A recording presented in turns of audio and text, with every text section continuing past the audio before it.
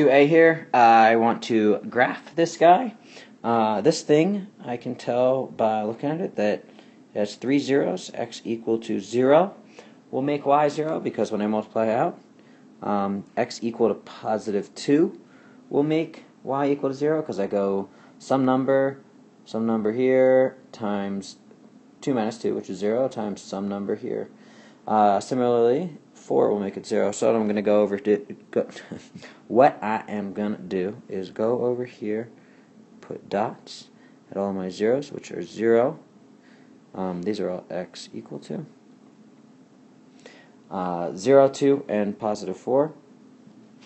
I know that the mother function for this graph is an x cubed, which looks like this.